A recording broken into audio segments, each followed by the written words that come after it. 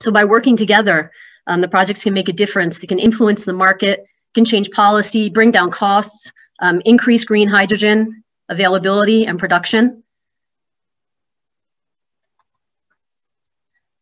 This is an overview of what NWE has financed in the current program.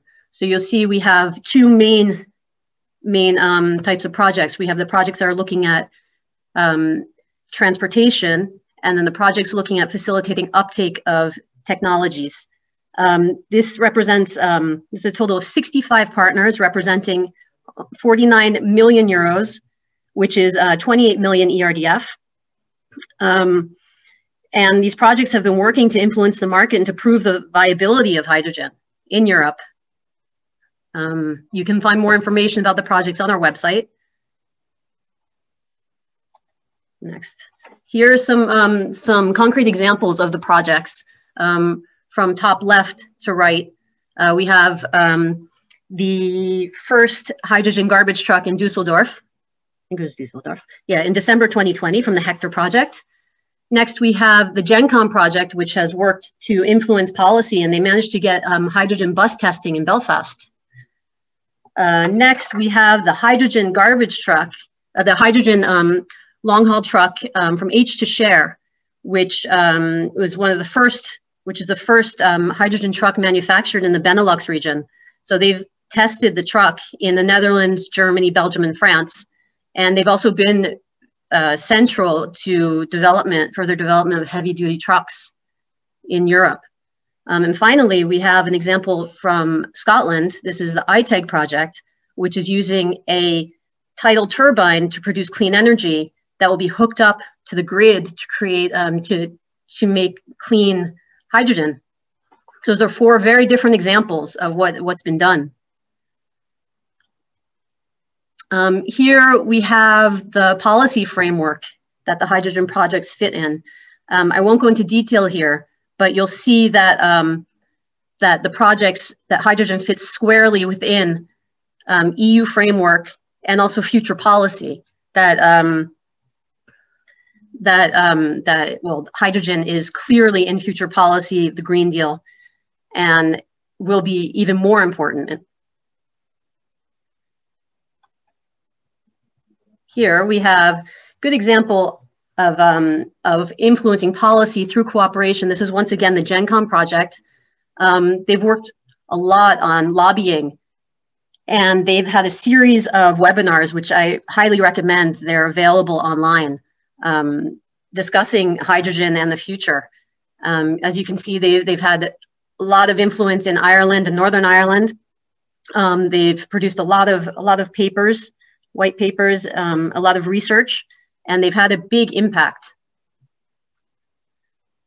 And Paul McCormick will also be leading one of the roundtables later, so he'll be able to fill you in more, I think. And next, this is an example of a market influence through cooperation. This is the H2Share project, which participated in a joint call for the development of hydrogen fuel cell trucks in March 2020, which was organized by Hydrogen Europe. This has led to over 60 partners signing an agreement to get, committing to getting hydrogen trucks on the road by 2030. WaterStuffNet is the lead partner for H2Share, and they've been working with manufacturers, with big auto manufacturers, actually to really change the market for heavy duty trucks in Europe.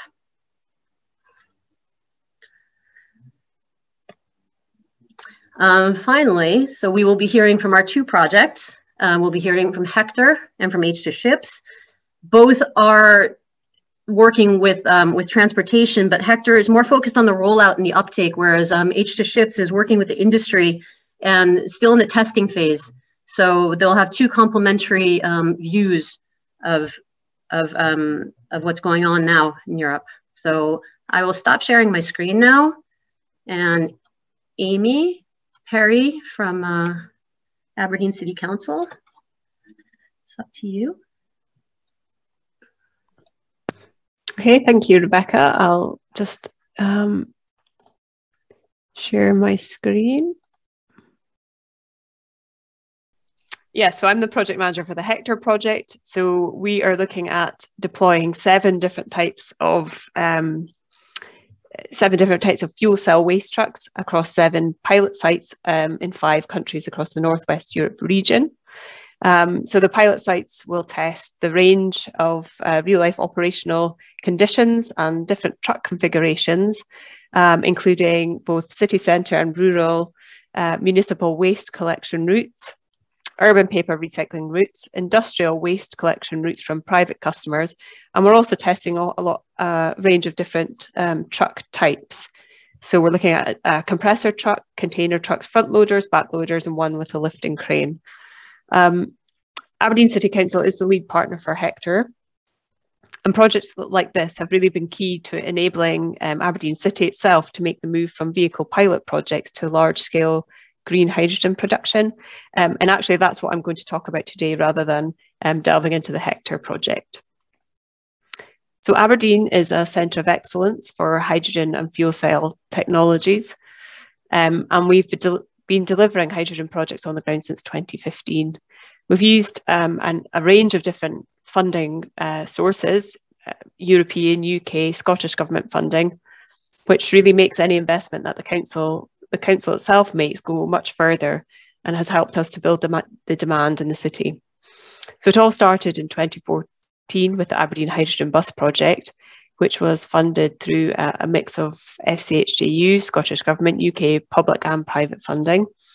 And this project really enabled the city to build its first infrastructure, so its first hydrogen refuelling station. This was primarily built to refuel the 10 buses, but it then also allowed us to go further. We ended up upgrading it, and we were able to deploy other vehicles such as cars and vans to use it. So the project achieved over 2 million passengers, or 2 million passengers were transported over 1.1 million miles throughout the project lifetime. And the buses saved over about 100 tonnes of CO2 compared to Euro 6 vehicles. And following the end of the pilot project or the demonstration project, we explored options for use of the buses beyond their lifetime. And now most of them have been gifted to technical colleges to carry on the learning to enable the training of the next generation of mechanics and technicians. We now have over 65 vehicles in the city. There have been some delays due to COVID, as we're all experiencing. We should be up to about 85 by now. But we are expanding the fleet all the time, and we've recently welcomed the world's first deployment of 15 double-decker fuel cell buses through the FCHU Jive project. And this year, we'll also increase the fleet further by introducing a number of hydrogen electric cargo bikes. This is being delivered through the Northwest Europe Fuel Cell Cargo Pedelec project. And also what we believe is the world's first fuel cell, not the UK's first fuel cell electric waste truck through the Hector project. So that's due to be delivered next month. Aberdeen was also one of the first in the UK for deploying fuel cell electric vehicles in the city's car club, and that was over 5 years ago. And through the HyTrek 2 project, which is North Sea region, we have continued to roll out hydrogen vehicles in the car club, and it's now the largest hydrogen car club in the UK. As a city council, we're really actively engaged in encouraging other organisations to adopt hydrogen vehicles across our region. We're trying to adopt now a more regional approach. And we recently undertook a fleet study through the Smart Highware project, which reviewed the suitability of 12 public sector fleets for conversion to fuel cell vehicles. And we're now following up the next stages of that review. But working in partnerships across the UK and Europe, including FCHJU, Interreg North Sea region, Northwest Europe, has really allowed the city to deliver a really diverse hydrogen fleet and build our initial infrastructure. So we've now got 2 hydrogen refueling stations in the city. And without this support and partnership working that Rebecca mentioned, we wouldn't really be in the position that we are today. And the City Council has just approved plans for another order of 10 more double-decker buses through FCHU Jive 2 and Scottish Government funding, and they are due to arrive in the city in 2022. So throughout our H2 journey so far, we've learned a number of lessons. The most important one is that the price per kilogram of hydrogen is really key to unlocking the market, and reducing cost, we think, can be done by unlocking the large renewable sources and increasing demand with a more joined up thinking approach, a more regional approach, to bring about price parity with diesel, or even less if we're lucky. And the reality for Aberdeen City is that we're going to run out of hydrogen in the region within the next couple of years with the additional vehicles that we're anticipating. And there is the opportunity for energy transition as part of the wider Scottish Government and carbon reduction targets. And that's why we're proposing the Aberdeen Hydrogen Hub. The aim is to achieve a cost-effective supply of green hydrogen, which will be made available on a commercial basis to the market, and to support the existing hydrogen projects. We want to make use of the region's renewable resources by building demand, which we're starting initially with the transportation, by purchasing the additional buses, and then looking at later phases, exploring hydrogen for rail, marine and heat, which will then help build up scale and hopefully bring down the price in the long run of hydrogen. And with that demand and supply built up, we intend to enter into the hydrogen export market. So if you can produce at scale, it's really a natural transition from the oil and gas into hydrogen gas handling. The northeast of Scotland really has a lot of renewable experience already, making hydrogen a really important and good opportunity for the city and region. At the moment, we're looking for partners to help us develop this hydrogen hub vision. And we're working on the procurement process at the moment, so that will be coming out very soon to the market. So this is just the last slide as a bit of an illustration of our timeline of progress. So we've initially utilised the external and European funding to develop the initial sort of pilot demonstration phases, building up the base demands and the infrastructure. Over the years, we've been continuing to build up the demand primarily through the council fleet and publicly owned vehicles. For example, the car clubs, and then we built a second station in 2017. And then in 2020, we launched the double-decker buses, like I said, with another further 10 coming in 22. So this is just continuing to build up the base demand. And now it's allowing us to move towards looking at other innovative uses of hydrogen and moving towards that commercial case for supply of green hydrogen. So we still think it's necessary for the council to actively engage in vehicle deployments at the moment, because we can guarantee that demand for any commercial partner. So it builds the base demand, and as the hydrogen sector develops further, it's then anticipated that the private demand will increase over time, and then eventually the council's role as an early enabler will finally diminish. So thank you for listening. Apologies about the technical glitch. And I think there will be questions later. Is that right, Rebecca? Yeah, thanks a lot, Amy. So yes, we're getting some questions already in the chat. Please don't forget to put your questions in. We'll answer them after our next presentation. Yeah, so Christian Frederic from IFER, who's the project coordinator for the H2Ships project. Good morning, everyone. Thanks for the introduction, Rebecca, and for this opportunity to say a few words about the H2Ships project.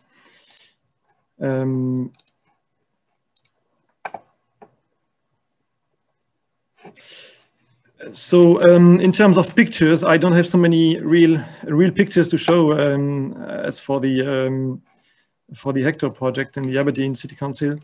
As Rebecca mentioned, H2Ships is a little bit more in a, let's say, lower technology readiness level phase for the ships, but nevertheless very challenging. The topic behind H2Ships is to address the question of the energy transition of inland and short sea shipping. This is quite specific compared to other transport sectors, and it comes both with, let's say, opportunities and challenges. Water transport, when it comes to the energy transition, is seen as a very efficient way to reduce energy consumption, and so also greenhouse gas emissions, because it's very efficient, especially when you want to move heavy goods.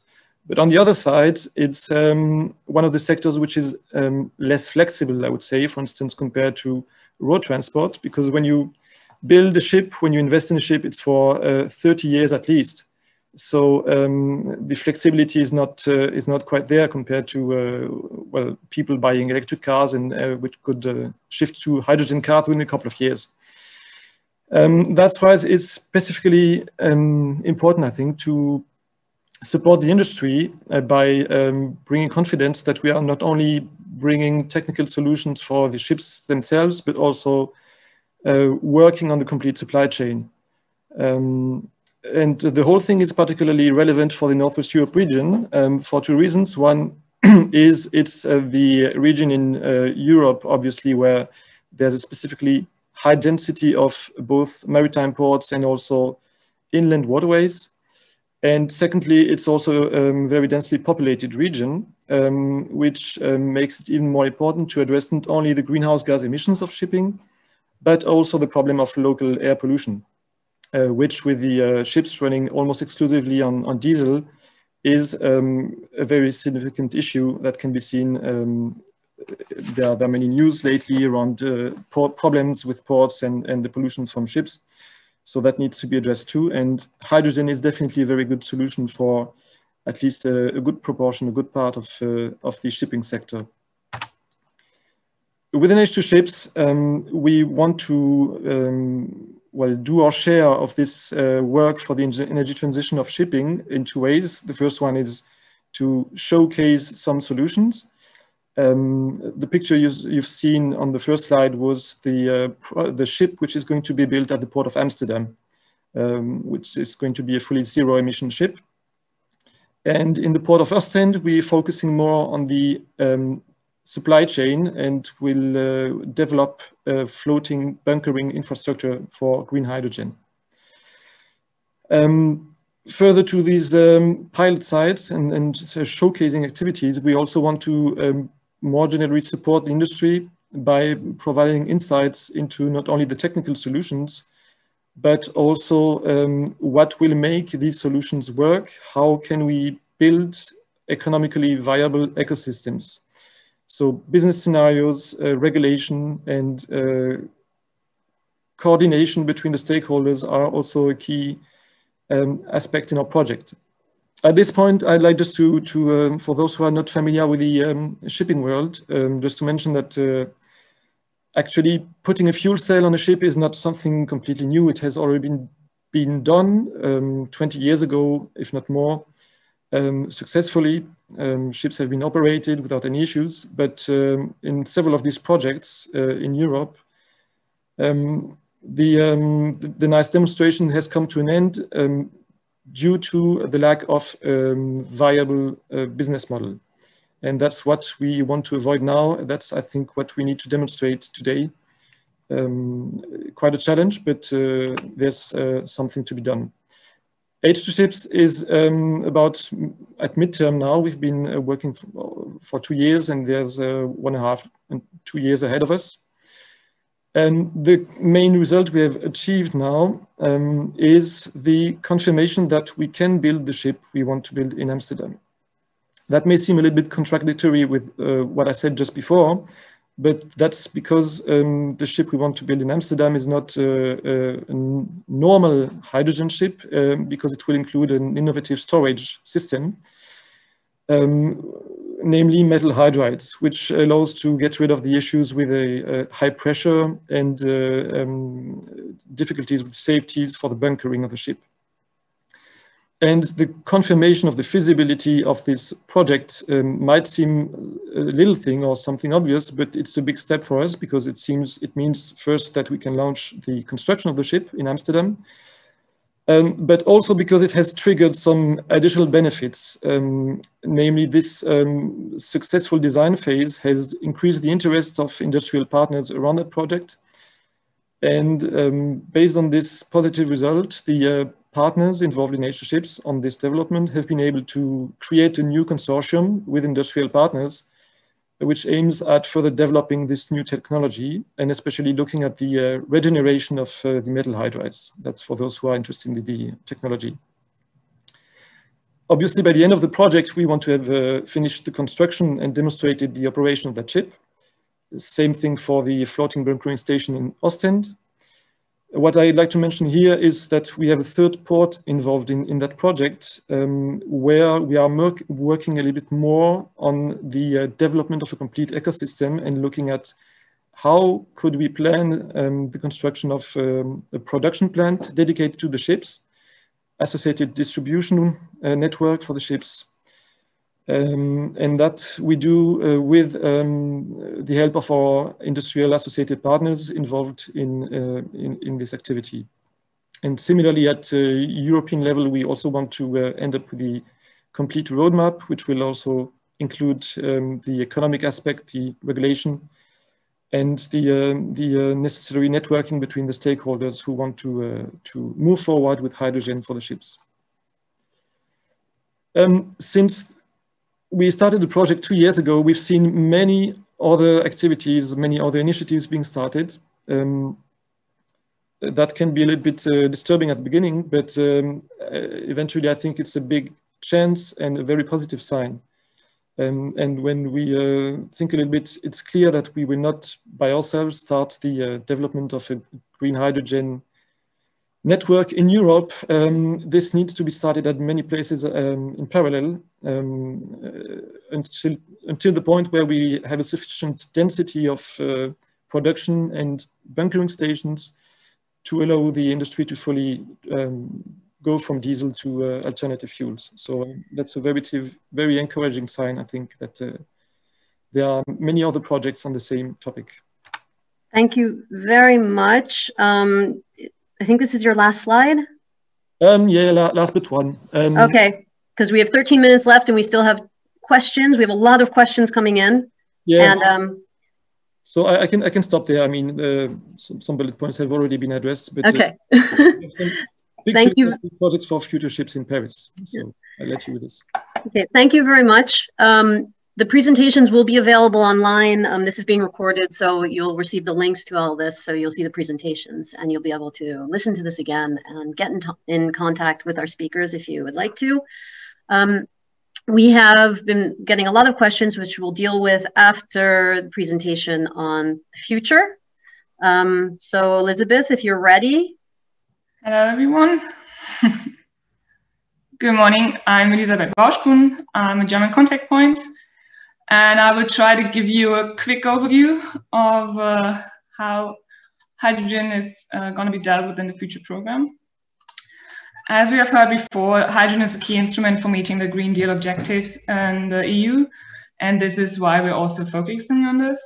And also because we have certain territorial challenges in Northwest Europe. As we have heard in the plenary today, it's one of the highest energy consuming regions in Europe, but there's still unexploited potential for improving renewable energy production and consumption mix. But we also have, these potentials are limited due to lack of certainty regarding future investments, but also the persistence of legal barriers, for example. So, how to exploit the potential for green hydrogen in Northwest Europe and how to make it more competitive and widely available in the region. These are the questions we're looking at in the future program. And the good thing is that, as you heard today, we had the stakeholder consultation and stakeholders see great potential for Interreg Northwest Europe program to tackle these challenges, also because the challenges are similar in the regions. And it's always too complex to work on it alone as a country or a single company.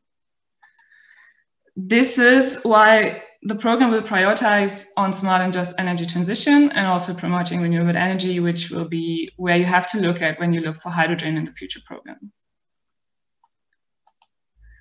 So what are the types of activities we're looking at in the future? I only have 5 minutes. This is why I'm a little bit quick. So what I recommend is to read the program as soon as it's ready. Yeah, we're looking for joint strategies, not only to elaborate them together, but also to implement them together. So to, yeah, implement renewable energies in your region. Pilot actions will still be possible, but we have a little different focus. So we don't want to have the demo phase, but we want these tools and solutions to be taken up in the regions.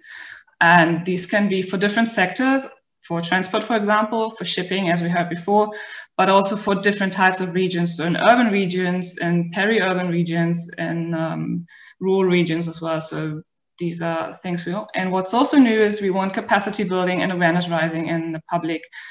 And as you know, always involve the different stakeholders, as has been done before, to have the greatest impact you can have. And yeah, then we come to the impacts that we want to see and that we need to see if we want to exploit the potentials to improve the renewable energy production and consumption mix in Northwest Europe. We want energy transition to be embedded into territorial strategies and local initiatives. And we want, as I said before, innovative technology solutions and products to be taken up. And yeah, what's important is to ensure coherence between your approaches and local and regional needs. And yeah, that everyone, citizens, consumers, local communities and businesses are involved in energy transition. This is more or less what I can say at the moment. I'm going back. Because the program is still drafted, we want it to be approved by the Commission at the end of 2021 so that we can expect first calls in 2022. As I said before, if you want to know more, please follow our website. We have a section dedicated to the new program, and also follow us on Twitter and LinkedIn as you have done before. And I think now we can go for question and answers, as I heard we have a lot for the two projects. Yeah, thanks a lot, Elizabeth. So we've been looking through the questions. Thanks, Olivier, for your work behind the scenes. Nobody can see you, but we know you're there.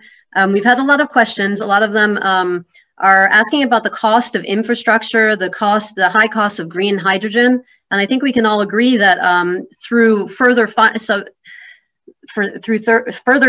financing and support, we can bring the cost of green hydrogen down. So I just want to ask a couple of specific questions to our projects. So sorry, let me find them. First one is for Amy. So what is the infrastructure cost to build hydrogen refueling stations? And there was also a question about where is the hydrogen coming from in Aberdeen? Yeah, thanks, Rebecca. So at the moment, both our stations are fueled from green, well, it's a green tariff from grid electricity. But obviously we're hoping, and that's the greenest we can get at the moment. And the cost to build is very much dependent on the size of the station and the technology that you use. For example, our smaller station is about 130 kilos a day, and it was probably about just over 2 million to build. But it's very much dependent, I guess, a case-by-case basis almost. Great, thanks a lot. There are quite a few questions coming in about H2Ship, so Christian, Frederic, they're in the chat.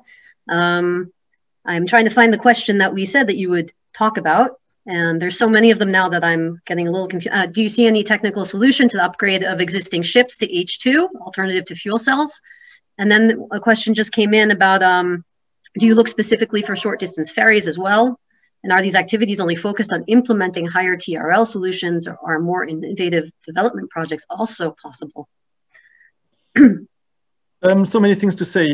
Regarding the first question, yes, what I see is that it's really very much a case-by-case basis, and obviously, due to the long lifetime of the ships, retrofitting needs to be a solution. And I think there are many solutions, and no one needs to be dogmatic there. Of course, you can use dual fuel engines. That may be the most convenient solution for ship owners. There are also possibilities to retrofit ships with the fuel cells. We know a partner project, the ISHI project, in which there's a plan to retrofit an existing barge and put fuel cells in the long run. So that's all possible, I would say. The second question was on the TRL level we are implementing. Within H2SIPS, as I mentioned, we are working on an innovative solution for the storage.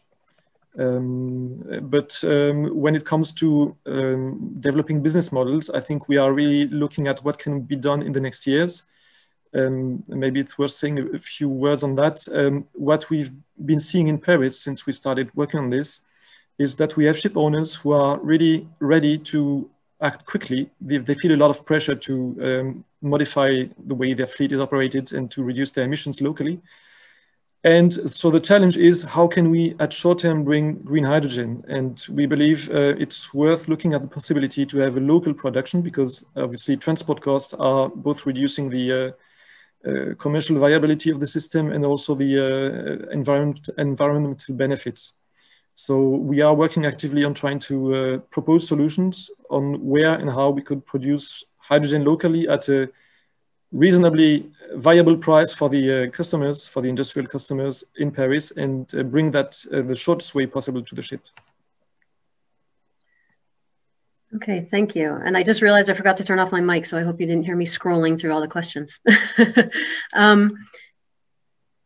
So we have 4 minutes left. I'm just scrolling through the questions. There are a couple of interesting comments that I'll just bring up. As with all game-changing innovation, it requires legislative support to pump prime the market.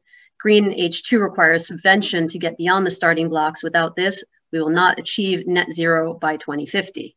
So that's clear. We need projects. And going back to the Franz Timmermann quote from the beginning, we need the right projects to reach our goals.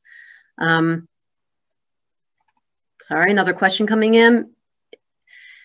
Are these activities only focused on implementing higher TRL solutions, or are more innovative development projects also possible? So this is about the future. Honestly,